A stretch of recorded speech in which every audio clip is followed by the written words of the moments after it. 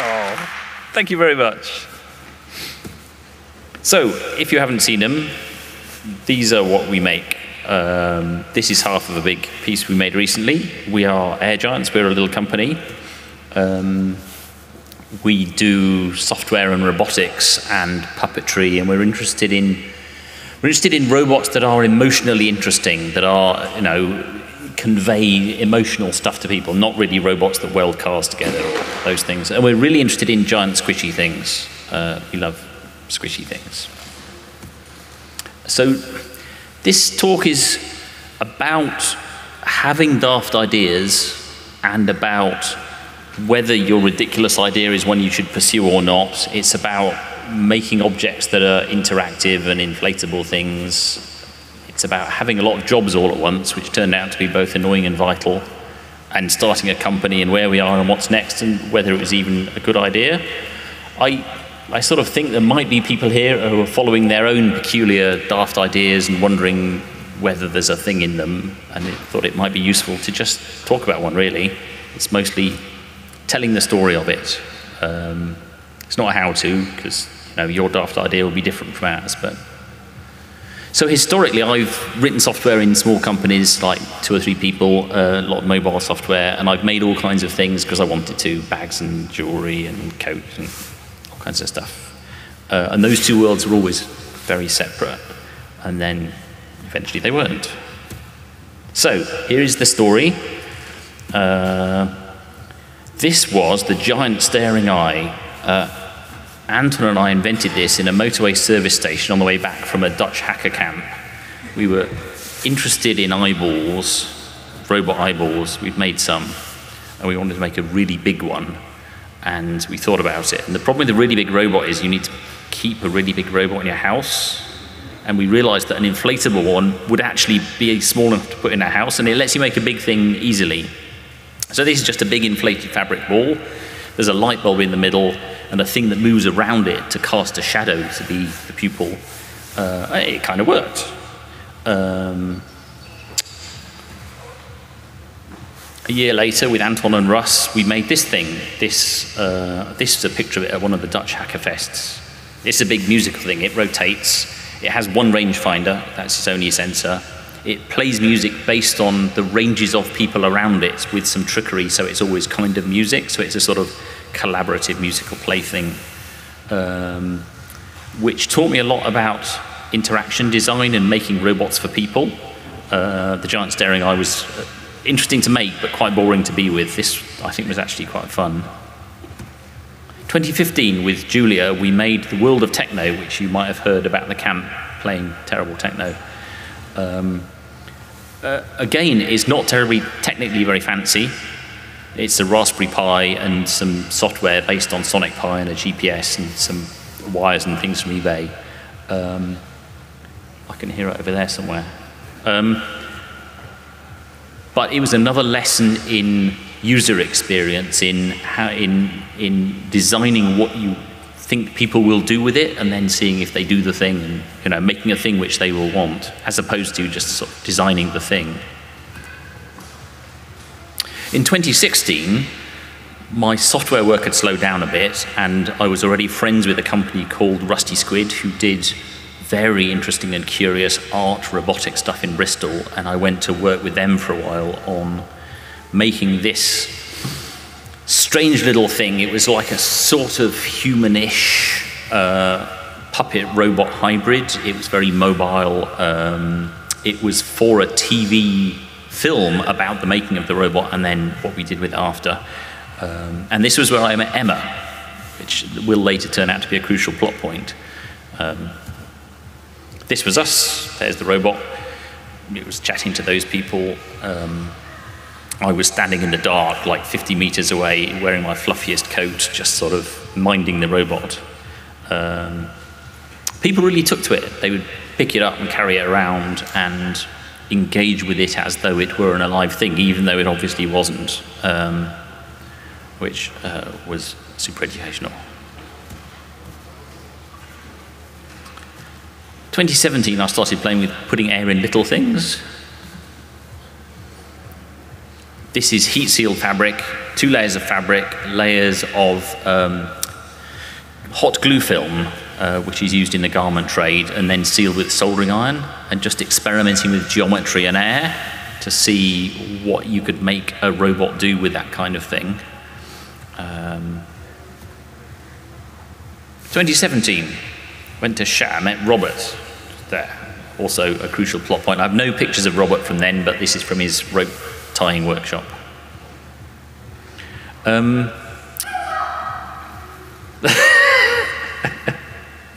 So this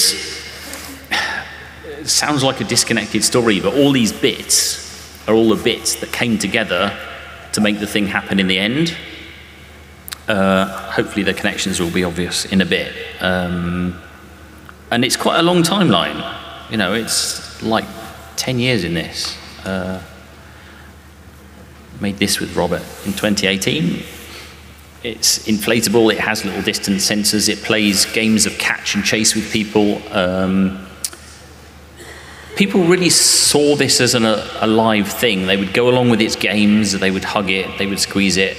You know, they liked it. They just liked it. It was ridiculously complicated, and we're never making anything like that again, but the interaction worked, and the sort of the idea of these big moving squishy things was plainly exciting.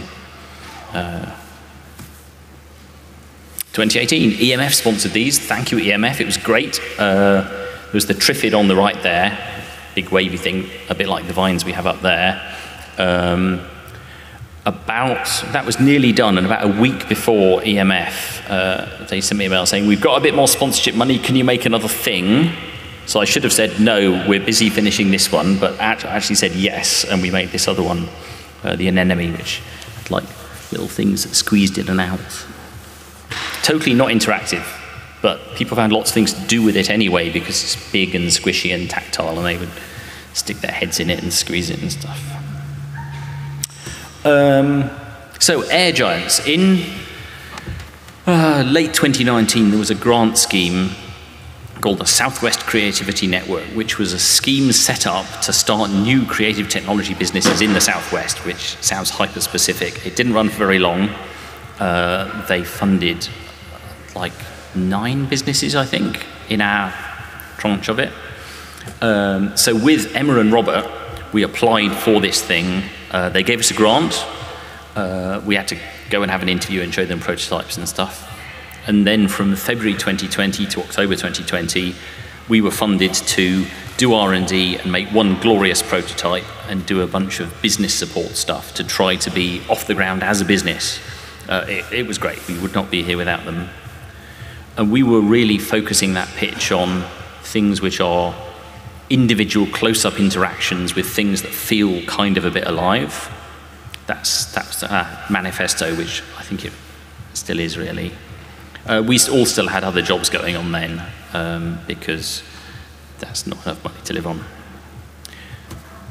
So there we were. We spent months doing this. This is in Emma's garage. We spent a lot of time sewing things together, going, this shape's going to be great. It's going to do this thing. And then we'd sew it together, and then we'd inflate it, and it didn't do the thing. Often it did a different thing, but it's the kind of very free-ranging R&D that you have to do when you're in a new field. Just tinkering with stuff and experimenting with stuff and failing. We made a lot of things that look like this. This is the Borlo stick, which can be long and cylindrical, or short and round. Loads of things like that. It was no end of fun. This was in peak lockdown, so this was a terrible time to launch a business focused on the events trade, but we got super lucky with the timing because we were doing R&D while everybody was shut. If we'd been 6 months off either way, I think it would have been a calamity. It was just lucky. So this is getting to the end of that grant. This is us starting to make our giant prototype.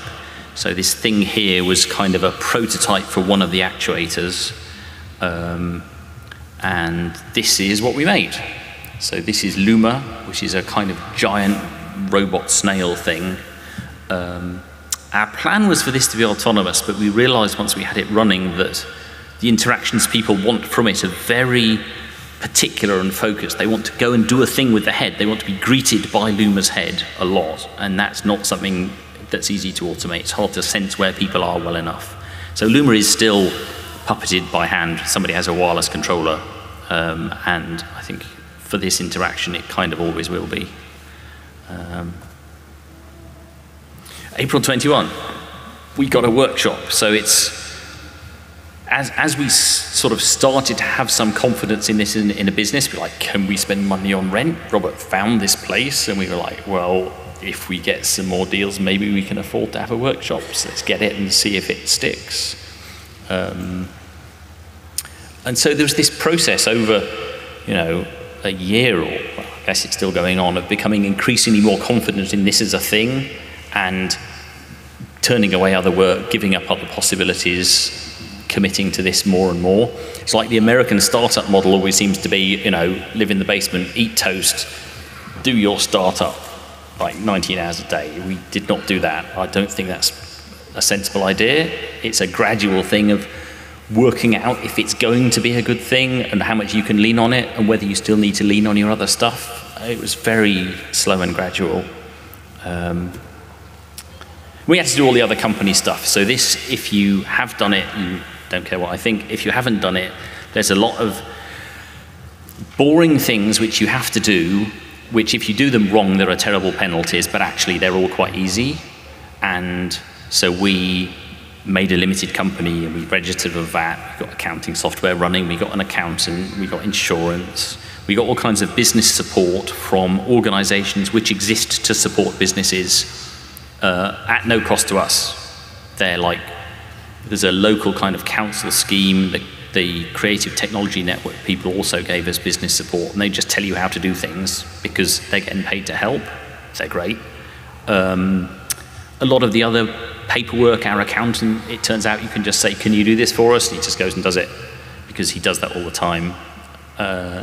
So this is not something to be scared of. This is something you've got to do, otherwise disaster, but it's really not trouble once you're spending that much effort on it. And then there's funding, which I did not understand at all would be such a big thing. I thought we would make things and then we would show them and get paid and that would be the story, but actually it's not. It's a complicated landscape. It's all a bit imponderable till you're actually trying to do it because it's all weird special purpose things. And if you don't learn this landscape and understand how to live with it, then you're knackered. So there's like not spending any more money than you have to. Weird grant schemes that you just find out about because somebody tweeted about them when it's 2 days to the submission date. Getting commissions from arts organizations who are interested in your kind of art. So just finding out who those organizations are is work. We got loads of support from Edge, which is an Innovate UK thing that is paid to support businesses. Again, if you apply to them and they say yes, they'll just help. We've had R&D grants from Innovate UK, which you have to apply for, business support grants. We've done collaborations with academics for which we get paid. And this is our big thing, is getting paid to show work at arts events. And we got a grant from the Arts Council. So there's all this stuff, and you sort of have to know how to work all this stuff. The things we're not doing are the conventional tech company stuff, like selling shares in the business and taking on debt. We hate both of those. In the first one, it means it's not your business anymore. In the second one, it means you have to give the money back. And if you don't have a plan which will certainly make that money back, then it's just not comfortable. So, July 2021, here we are showing Luma outside, first time outside for us. Coral Avenue was a commission from Warwick Arts Centre. They saw our prototype in the showcase and they more or less sent us mail going, hello, that looks great, we'd like to commission a thing, what do you want to do? And then we made them a thing. And they commissioned it, but now we have it, so we can show it. This was a big day, right? We sort of came to a point where we were clearly paying the rent and that was okay, and we could spend money on the stuff. So we're like, we've got to put more stuff, Robert said, we've got to put more stuff in the workshop, we need racking and a stacker truck, and actually we've got money in the bank and we can just buy a stacker truck. I mean, a second-hand stacker truck, but it's not a thing that I saw coming. And it's like this same thing about a gradually increasing confidence in what you're doing, meaning that you can start doing slightly more big business things, like just spending a few £1,000 on a thing because you absolutely need it. But, you know, it's kind of a big day. There was a day when Emma's laptop broke, and we were like, oh, we could just buy another laptop. Oh, yeah, that was nice. Touring. So last autumn, it turns out there's a circuit of light festivals, and they need things to show every single year, and they will pay you to show your work. And the amounts which they have are kind of fixed, but if you can work with the amounts they have, you just show at a bunch of them.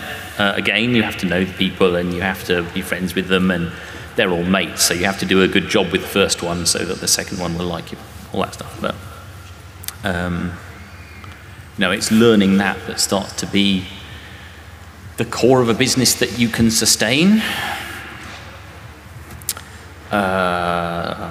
We applied for an Arts Council grant to do a soundscape, which we'd never done before. So this is an installation with a bunch of these and a soundscape built in, which is reactive to the audience.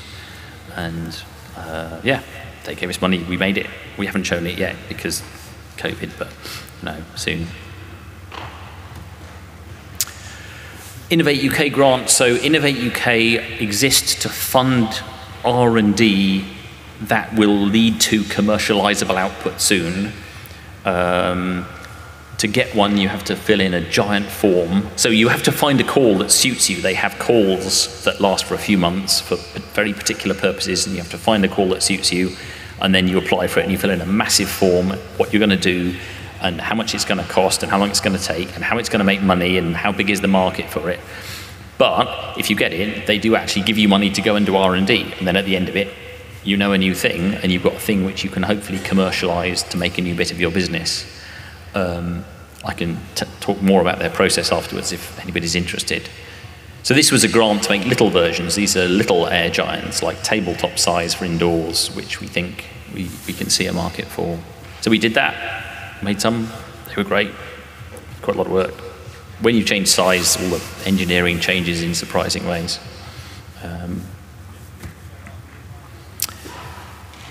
Softly Non-Spoken is an academic collaboration with people from the Bristol Robot Lab and some people in assisted communication. So this is about whether it's possible to make soft robots which are communication aids for people who use communication aids. So communication aids are traditionally very aimed at conveying specific messages about, you know, I would like tea now kind of things.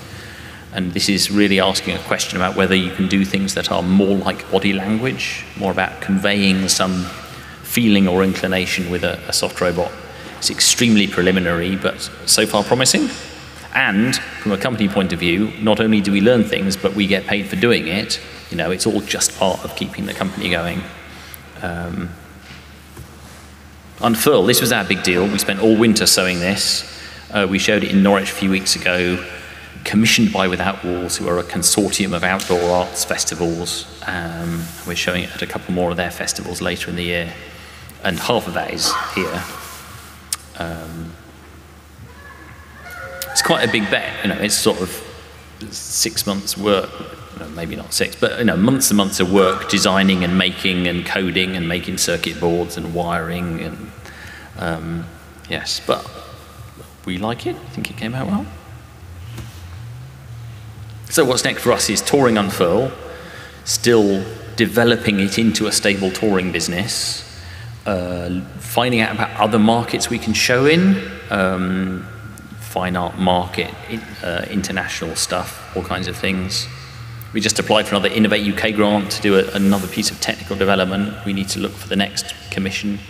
We need a bigger workshop. So, I mean, ours is full and we want to make really big things, but that means we need more money. So that's the story, right? So I don't know if that made sense, but let me talk about it a bit more.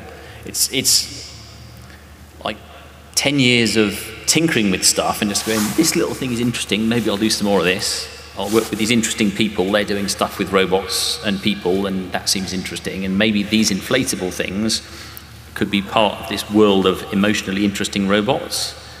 And then meeting people who are interested in the same things, meeting Emma, meeting Robert, who are interested in the same stuff and want to work on that stuff, and are at places in their lives where they can and want to go, oh, I'd quite like to just go and do that. Maybe that could be a job. So it's this really long, slow story of lots of bits coming together to turn into the thing. It's not, I had this genius idea in my head, I went and got funding from a VC, 6 months later we're serving 1 million customers, delivering dog sausages to dogs all over the west of England or something. You know, it's a sort of long, rambly thing. But in my mind, it's about following that initial interesting idea and just sort of poking at it, even every year or two, poking at it some more and moving it along and finding people who are interested and building the connections around it. So it takes ages, right? Or for me, it took ages to go from playing with inflatable eyeballs to, oh look, we're a company. And I don't have any recipe for how you would do that with some other thing, but I feel like that's the kind of thing that makes that kind of thing happen, if that's what you want to do. It's precarious and it's unpredictable. It's much easier if you've got some other thing you can also do, so that there never has to be a point where you go, I'm stopping farming sheep and now I'm making robots. Like, you don't want that like one day cutoff between the thing and the other thing. You want to stop one as the next one is fading in, because it takes time to start them up. You know, you've got to learn all this stuff about making the thing and finding how you make money from the thing and finding workshops. It just takes a while. So flexibility is great. I'm very fortunate that my other work has always been the kind of thing where I could do more or do less. It's a much less good fit to a regular 9-to-5 job. There are ways to do it. People do it. Finding the right partners is vital, and it takes forever, so treasure them when you find them, because you need them. And it just takes a lot of learning. That's it. Yeah.